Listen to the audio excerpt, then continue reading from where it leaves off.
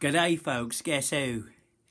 It's Mr. Reese again. Yes, I know, it's Mr. Reese's Art Club. This week, the theme is food. And we've decided to combine it with pop art. Very popular is old pop art. Amongst children, they love it. It's bright, it's bold, it's loud. And I know you guys love it. Anyway, check the face paints out. Something you can think about yourself. Get yourself a pop art face. Right, I tell you what, if you haven't got face paints, you could even possibly use these super cheap tempera paints that I go on about. I've tried them, it doesn't react with my skin, but check with your mum and dad, health and safety, always remember that. Okay, so we're looking at pop art and we're looking at food. So first of all, I'm going to show you something my daughter's worked on. We've got drawing or painting or both, okay? So she started off, she's been looking at pizzas. What's this here? What? Lettuce. And lettuce, and we've got chips. And then you can see the use of dots and the use of stripes, okay? And a thing called Ben-Day dots, very famous. Roy Lichtenstein used them a lot. Then she's taken that from a beautiful dark outline, bright bold colours and stripes and dots, as you can see there, down into this one. This one's called bas relief. Bas relief means it's not 3D and it's not 2D, so it's not flat and it's not in the round. And as you can see, this is a collection of recycled products that we've got from the recycling bin. We've got tomatoes, they're bottle caps, we've got lettuce, which is cardboard and string, we've got sweet corn, which is scrunched up tissue, we've got chips, which have been made of kitchen foil, the background's bubble wrap, found some bubble wrap in the recycling bin, and we've got pizza, we've got cardboard, we've got old crisp packet for the cheese. Okay, now in terms of pop art history and what it's all about, we're looking at key guys are Roy Lichtenstein, the comic strip guy from America, Klaus Oldenburg, who's a sculptor who does giant food. We've got Andy Warhol, you remember his soup cans, we'll show you those in a minute. And we've got one of my favourite artists, Patrick Caulfield. You might not know him, but he's just an amazing painter. So we've got some information about pop art there, but you'll have it. You can always look back on that. I would just like to get you to look over here at my little demonstration exhibition board right here. And as you can see, at the top, we've got Klaus Oldenburg. He's got his burger, Oldenburg burger, get it? So, and then we've got his chips on a plate. I've done those giant size.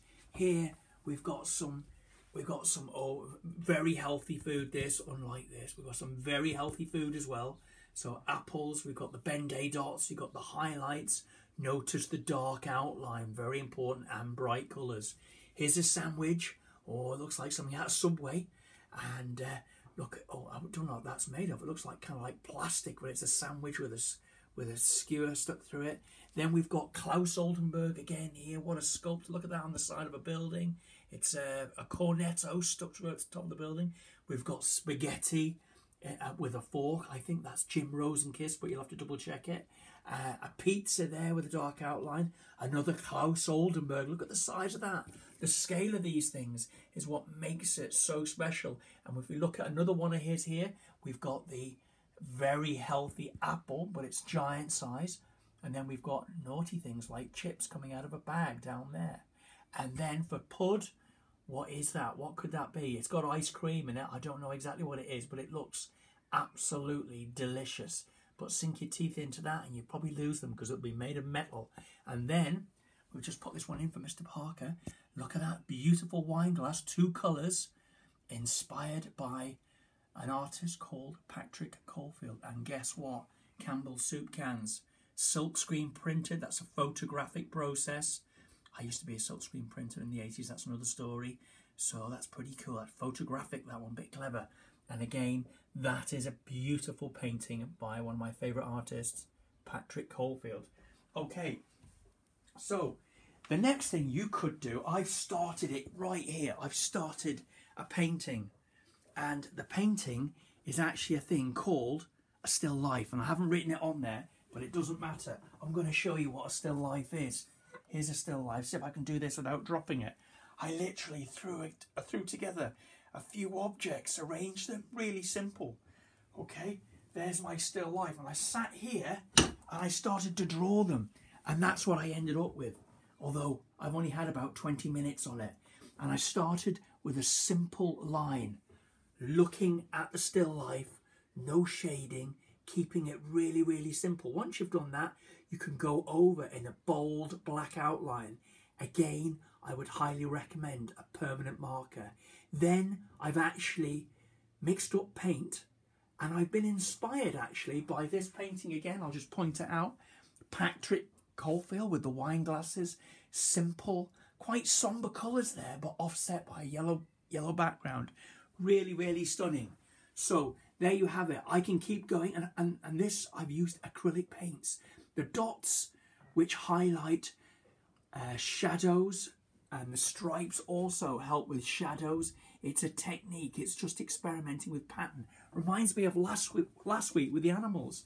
Do you remember we were doing the dots and we were looking at the Aborigines? It's got that quality. Obviously the Aborigines came long before pop art, so maybe they're ahead of the game. So the next stage I wanted to say was, if you wanted to go into a kind of 2D stroke 3D, now with Kate we did it with the recycled materials out of the recycling bin, all the caps and the foils and the bubble wrap. Here we're going to use cardboard. Now if you look at this closely, you've got a black line and you've got a dotted line. The black line represents a cut, the dotted line represents a score. And if you come right here, I can show you very briefly my safety scissors, a score, here it goes, this is safety scissors. A chip, here it is. That's what I've drawn on there, and I've now put it onto my wafer thin bit of cardboard. I've drawn it out. I've got my score. There's my score line. We know that's a score line because it's a dotted line. Okay, that's a score line. They're roughly the same thickness. You can do it with a ruler if you want to draw it out. And then it's got little extra flaps on the side like that. And then literally, because you've scored it, it collapses on itself. Look, and there you have a chip. And then I've got the two bits on the end. Again, work from my original diagram. So what you could do, I've got a bit of masking tape. You could use a bit of sellotape or, you know, anything to hand. Okay, I just happen to have masking tape. So I can just stick a bit of tape on there like that. Ooh, look at that. That's lovely. Making a little chip. I once did this project with year 8s about 20 years ago, and the chips were the size of a giant table, like the ones in the art room. Each chip was that big, and we covered them in sand to give them texture. We obviously painted them, and we ripped some of the cardboard bits off to give the rough finish, like, you know, the corrugated cardboard underneath here. That gives texture as well. So there you go. I stuck that down really good. And then what you could do, if you had a bit of mud rock, you could mud rock it if you wanted to, or you could simply paint it with PVA glue. That would set rock hard. I would use acrylic paints on cardboard if you can get your hands on them. Okay, the pizza. Here we go. Here's the pizza. The diagram's on the wall again. The solid lines are cut. Okay, so you draw them out. Solid lines are cut. The dotted lines are score. I've then transferred that onto my bit of card. So, dotted line, yeah, score, dotted line, score. Now, one of the tricky bits here is the curved bit. So you can see the curved bit, the dotted lines are there. So again, these areas, you would have a score. And I've gone all the way around there. So watch this, it collapses on itself. Now notice I've got a couple of cut marks here. So again, you would have to make reference to the diagram. And then the idea is that this would come around like that. And that folds on itself like that.